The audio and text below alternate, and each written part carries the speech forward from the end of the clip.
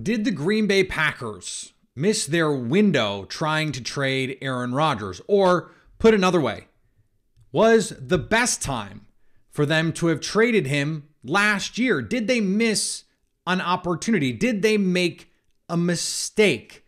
Plus, if they are going to trade Aaron Rodgers, what would that look like? Who are the teams that could even be interested, who could pay a price Green Bay would accept, with a new report that the Packers would only look in the AFC? Does that make sense? We'll talk about all of it on today's show. You are Locked On Packers, your daily Green Bay Packers podcast. Part of the Locked On Podcast Network, your team every day.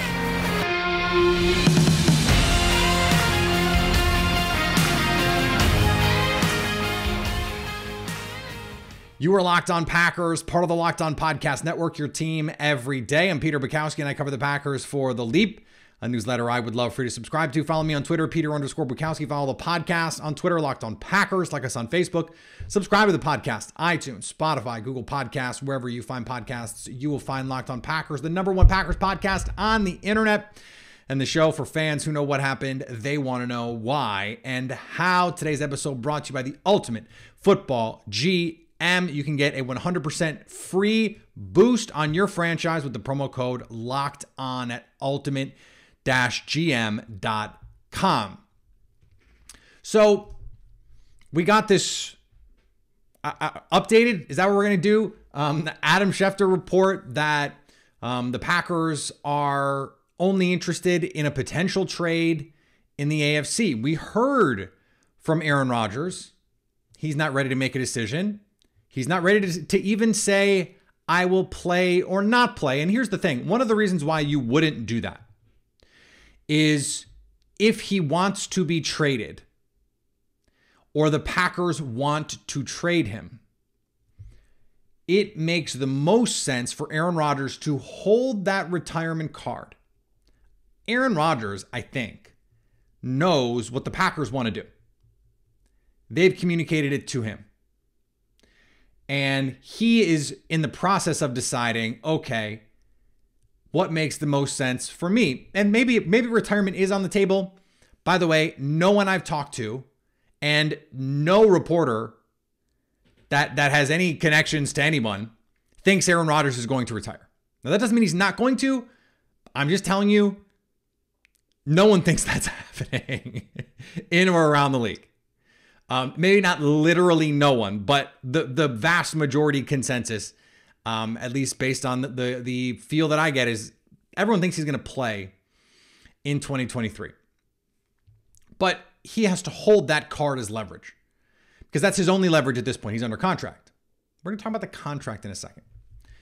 But I wanted to have this part of the discussion because this idea of compensation, only trading to the AFC, like we're gonna get into all of that today, and I think all of it is potentially important in the way that we're thinking about this, in the way that we're actually treating all of this.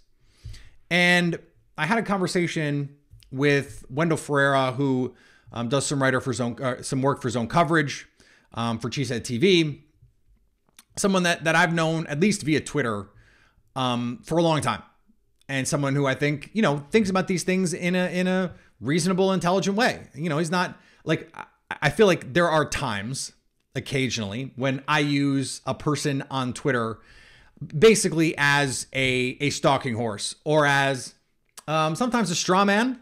I'll admit that. Like, hey, this person said this to me, or these people are saying this thing. And I know that like a lot of people aren't saying that, but enough people generally in those cases are saying a thing that I think is dumb, that I need to respond. I don't think Wendell is dumb or wrong here, but his opinion on this is that it was actually a mistake to not do this last year, to not have traded Rodgers last year, in part because the contract is so prohibitive. And this was something that Jason Fitzgerald over at Over the Cap mentioned on Twitter yesterday, that if Rodgers leaves this year without changing the contract, it essentially becomes a 1-year, $100 million deal. which is wild, right? But it's not about the money. Tell me again, it's not about the money. And I will tell you for the 1 bazillionth time that it is in fact about the money. Because, you guys, it's always about the money. Okay. So this idea that the Packers should have done this a year ago, I think it's really easy to say that in hindsight. And I know that there were people like Wendell, like Tyler Dunn, Tyler Dunn was saying it 2 years ago, saying it's time. It's time to trade Aaron Rodgers. And what I was saying was and still believe it was the right move to say he's been playing like an MVP for the last 2 seasons. If he is going to continue to play this way, and we had no reason at the time to believe he wouldn't, if he was going to atrophy at 39, why didn't he atrophy at 37? Then you're fine signing him to a deal that's going to be a 2 or 3 year deal. And the pushback that I got from Wendell and from my friend Monty and others on Twitter was, well, but they were never going to be a true contender in 2022. Well, maybe, but the odds makers thought they were going to be. They were co-favorites or second favorites going into the season. Most people thought this was a conference contender. They didn't expect Aaron Rodgers to get hurt and to play much worse than he had previously. We didn't expect Rashawn Gary to tear his ACL, for Adrian Amos's play to regress, for Russell Douglas to be out of place in the slot, for Devondre Campbell's play to regress significantly, and for this offensive line thing, at least for the first 6 or so weeks, to be such a deal. We expected Elton Jenkins to be back pretty soon. We expected David Bakhtiari to be ready by week 1, because why wouldn't we? 18 months post-surgery, you've got to be ready, but he wasn't, because this was a unique situation. We just didn't know all of those particulars at the time. I think it made sense for the Packers to do what they did. Now, there's 2 pieces to this. The first is, I don't think you can argue that they misjudged this team, because the plan worked. Like the draft, if the draft was the only avenue that they were going to use to make this team better, it worked. Christian Watson is a star. Zach Tom looks like a future legitimate starting left tackle. Romeo Doubs looks like a starting caliber receiver. Devontae Wyatt had a lot of flashes. Quay Walker played more than any rookie linebacker in the league. Just made the PFWA all-rookie team. Even if I think part of that is just because he was one of 3 guys who played a lot. And so, that, those guys really helped your team. Rudy Ford was good for this team until he wasn't. But the thing worked. Sammy Watkins was good until he got hurt and then never really recovered. And by that time, Romeo Doubs had ascended, Christian Watson had ascended, and so you didn't really need Sammy Watkins anymore. I would contend that the thing that they thought was that the offense would get a little worse. It did. It's still top 10 by DVOA. And the defense would get better. Jair Alexander coming back. You bring back Russell Douglas, Devondre Campbell. You use your top 2 draft picks on defensive players. And another year in the system with Joe Barry. You should be better. They just weren't. So that's part number 1. Part number 2 is the timeline of this roster. This roster is young. I wrote about this today for The Leap. If you look at the top 10 cap hits on this team, only 2 guys are over 30. It's Aaron Rodgers and David Bakhtiari. That's 2023 cap hits. And Aaron Rodgers might not be on the team. It's Aaron Rodgers, 39, David Bakhtiari, 31, Kenny Clark is 27, Jair Alexander is 25, Aaron Jones is 28, Preston Smith is 30. Think of the other guys that I didn't even mention. Rashawn Gary, Elton Jenkins, Russell Douglas is 27, Eric Stokes, A.J. Dillon, and then this really good rookie class. They're going to have another rookie class coming in, potentially with some picks involved in it. I think there are a lot of reasons to think that not only did this team play it the right way, believing that this team would work, but that the contract that was signed was about more than just this past season. It was about more than just 2022. It was about 2022 and 2023 because they couldn't take a significant step forward. They were not involved in the A.J. Brown deal. No one was outside of Philadelphia. That was a very unique situation. And then what was the other move out there for them to make? So they thought, okay, give ourselves a chance. Aaron Rodgers means we're a top 3 team in the conference no matter what. And if the defense plays a little bit better and the offense takes a little bit of a step back, that's 11, 12 wins. That gives you a shot in a soft, mushy NFC, which is exactly what it was. If the 2021 Packers had been in the 2022 season, they would have been the favorites in the NFC. They probably would have won 13, 14 games. They would have been a top 2 seed.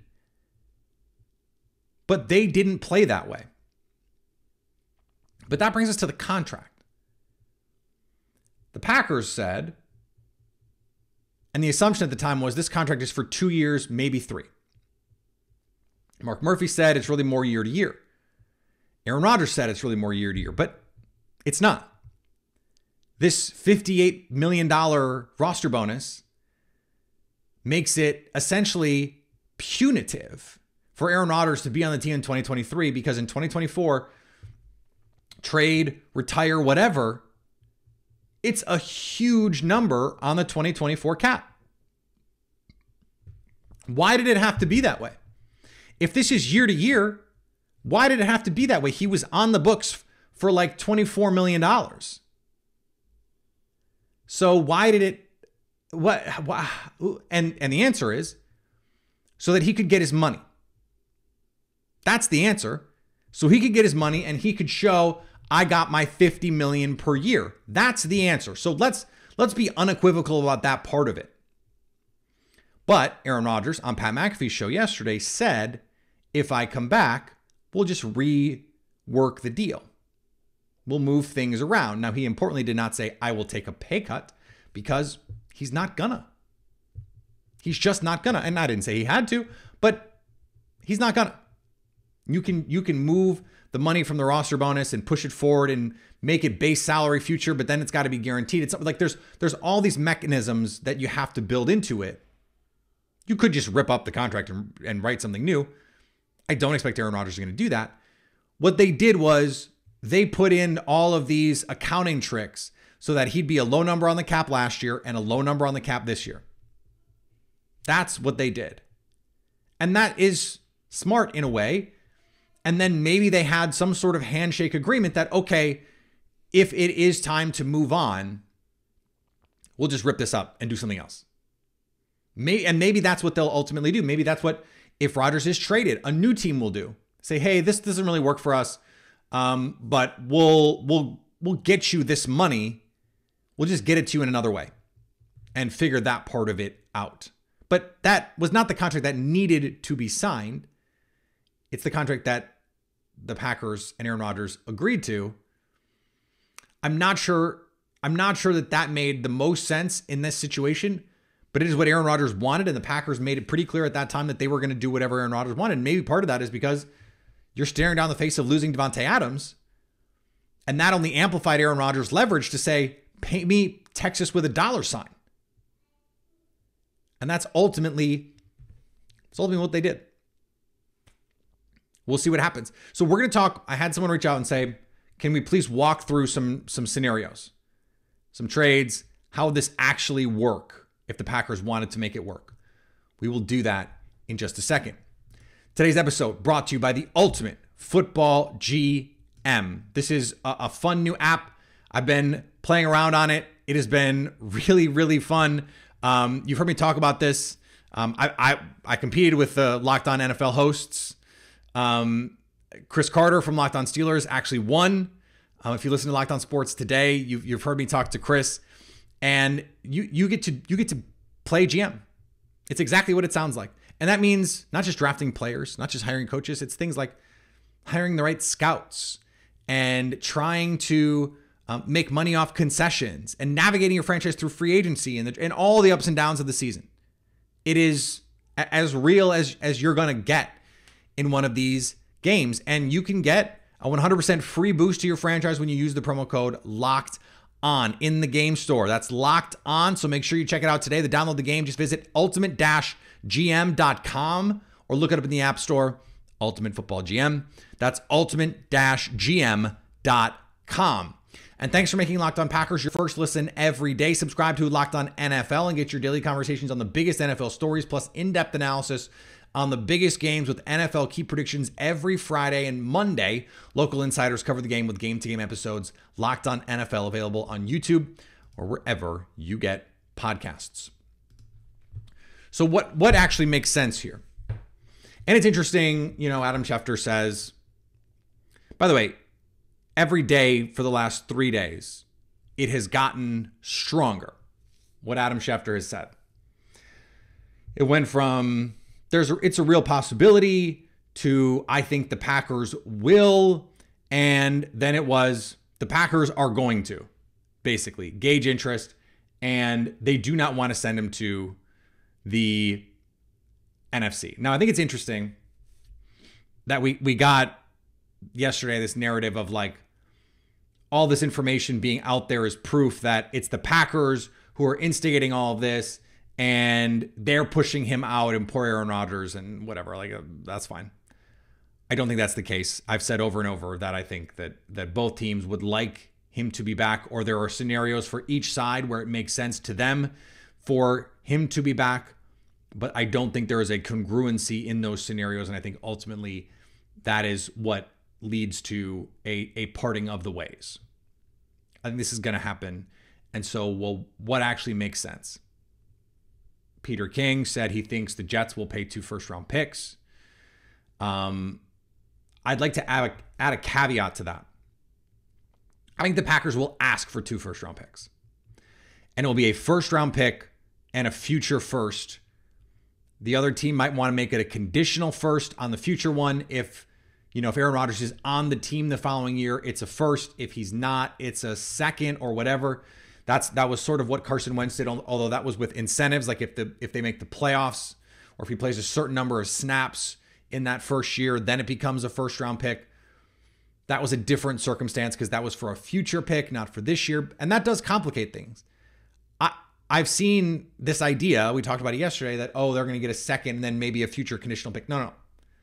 They're going to get a true blue. They're going to use it first round pick for sure. For sure. And then it's what happens after that. What makes sense? So then there's this NFC AFC question. And the thing about the NFC AFC question is I don't know how many NFC teams would have really been realistically in the market anyway. So that's the thing. Like, I guess you could say the Commanders, the Giants, I think, are going to pay Daniel Jones. So they're off the table. The Seahawks seem like they're gonna do Geno Smith, although there's some buzz out there that they might want to do something else. And I wonder what San Francisco is going to do, what position they're going to be in. It's interesting, right? It's interesting to think about a circumstance like that.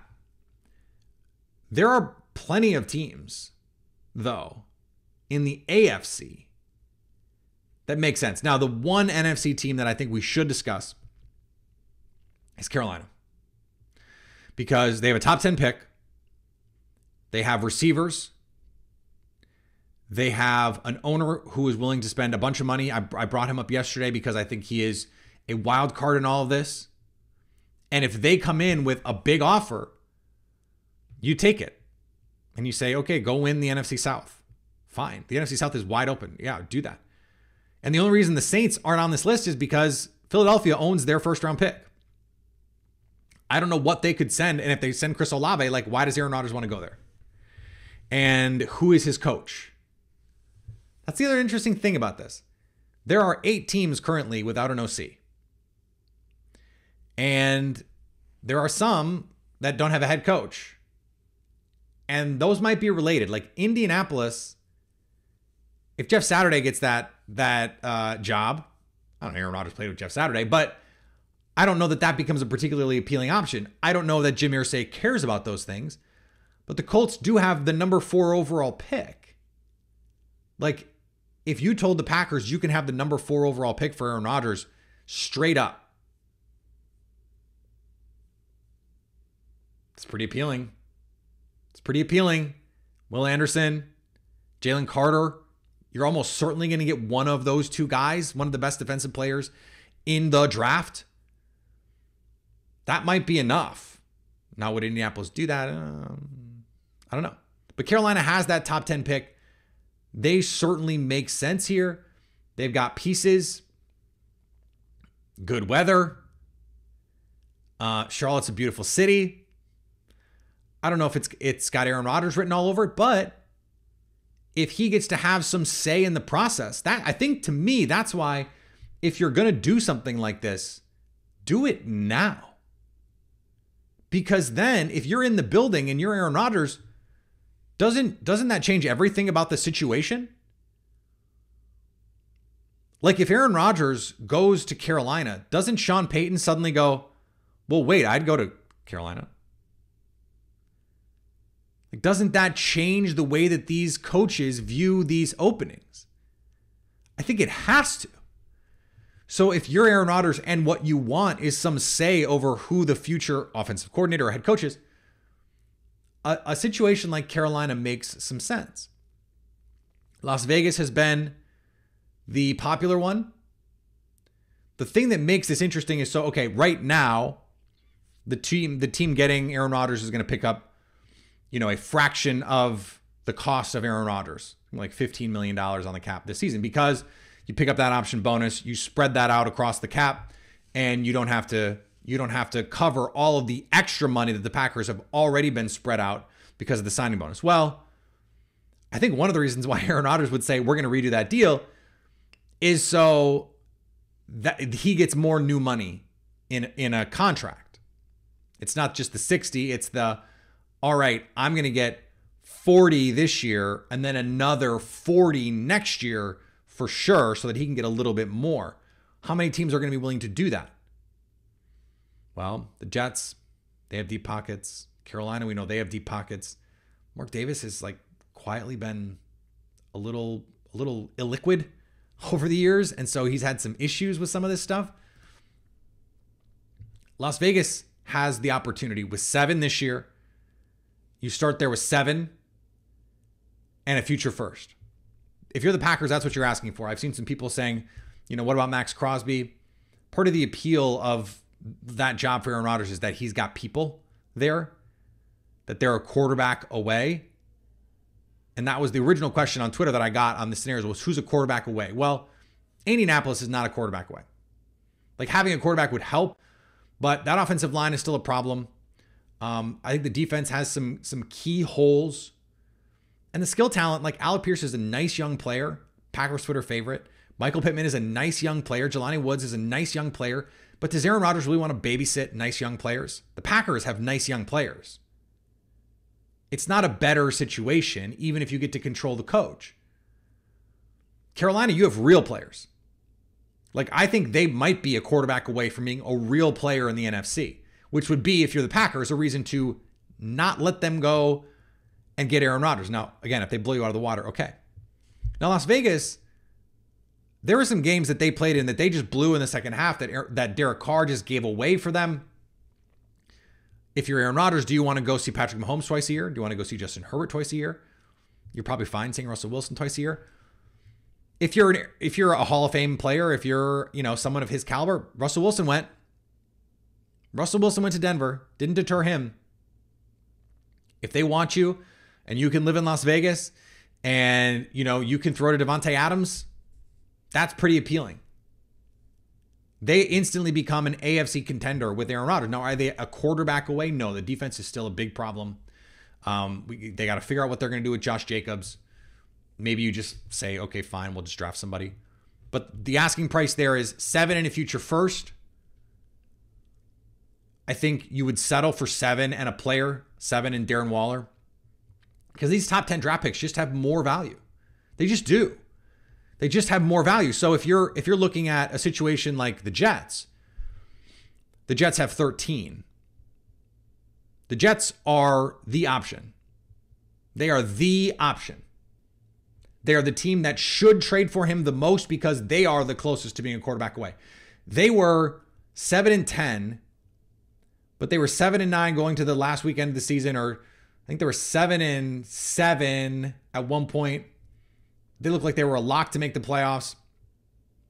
I think they even had a better record than that. It looked like they were going to make the playoffs. They collapsed down the stretch because they had to play Zach Wilson. Almost called him Kyle again. And Mike White turned out to not be very good. But they've got a lot of talent. And by the way, Aaron Rodgers mentioned the running back. That's good. Garrett Wilson, who's good. And, it's just interesting that Nathaniel Hackett is interviewing for that job. If you think you're going to make this deal, Peter King mentioned this. Peter King, not a clickbait guy, said, could they hire Nathaniel Hackett to lure Aaron Rodgers? It would be the second time in 2 offseasons someone did that. But I think this time it could work because the Jets already made so much sense. And I think in this time, the Packers are actually in a position to not just have the motivation, but to have the incentive to move on from Aaron Rodgers. The Jets are the move. Then it's 13 and Corey Davis. Again, 13 and future first is what you're looking at. But you land on 13 and Corey Davis, or 13 and Elijah Moore, or 13 and, I don't know, one of those linebackers, maybe. You're not going to get Quinnen Williams. You're not going to get Sauce Gardner. So stop dreaming about that stuff. But 13 and a second this year, like maybe that makes sense. Like a second this year, it's like the Devontae Adams thing. A second this year is like a first next year because of the way that they, this is traditionally viewed by NFL teams. I don't think Tennessee makes sense. They're not a quarterback away. They're just not. The Patriots one is interesting to me, but they don't have the receivers. Now, maybe just the allure of working for Bill Belichick is one of those great things. I don't think so. I don't think that makes sense. I don't think Aaron Rodgers wants to follow that closely in Tom Brady's footsteps. I think for all those same reasons, I don't think Tampa is in that same mix either. I think Tampa is playing in that sort of Derek Carr pool. Miami doesn't have a first round pick, even if they wanted to do something like that. And then Baltimore, Baltimore might be a little bit of a dark horse if Lamar Jackson leaves, but I don't think that's happening.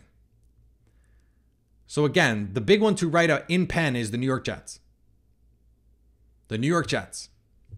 The Packers could have 13 and 15 in this draft. If I had to predict today, my prediction would be that Aaron Rodgers is a New York Jet. I think the finances work. I think the incentives for both sides work. You can go play Nathaniel Hackett, potentially, and it's the AFC. And yes, you get to follow the Favre to a T, and I think Mayor Rodgers would relish following Favre to New York and doing what he couldn't, and that's win another Super Bowl. All right, we're going to be back tomorrow. Before we finish up, let's talk about our friends at FanDuel. FanDuel is our new partner, and we could not be more excited about having them here. There's so many great features that make sports betting fun and easy. I used all of them this year. I had parlays. I had all kinds of props and anytime touchdown scores. And I thought CeeDee Lamb scores. And I'm like, oh man, I've got this. This is going to be so great. I had this multi-pronged bet. And then I needed the Cowboys to cover. Come on, man. Come on. But I can do you one better. You don't have to win a bet to win money with FanDuel. Peter, how could that be? They don't just give you money. Well, they do at FanDuel because right now when you use the promo code Locked On for your first $5 bet, they will give you $150 in free bets, whether you win the bet or lose the bet. So you just, hey, here's the bet. Win or lose, here's more opportunities to go win. That's what FanDuel is going to do for you, so don't miss out. Place that first $5 bet and get $150 in free bets, win or lose, at FanDuel.com/locked on. And thanks for making Locked On Packers your first listen. For your second listen, check out Locked On NFL, bringing you the local insights you love to the national spotlight with daily conversations on the biggest NFL stories. Locked On NFL, available on YouTube and wherever you get podcasts. All right, back tomorrow. More this week. Working on an interview for either tomorrow or Friday, trying to get it scheduled. So I will let you know what's going on there when I get the chance. Follow me on Twitter to get the early announcement on that one. Follow me on Twitter, Peter_Bukowski. Follow the podcast on Twitter, Locked On Packers. Like us on Facebook. Subscribe to the podcast, iTunes, Spotify, Google Podcasts, wherever you find podcasts, you will find Locked On Packers. And anytime you want to come hang out with us live, by the way, when Aaron Rodgers makes a decision, we will go live. If the Packers trade him, we will go live on YouTube so you can stay Locked On Packers.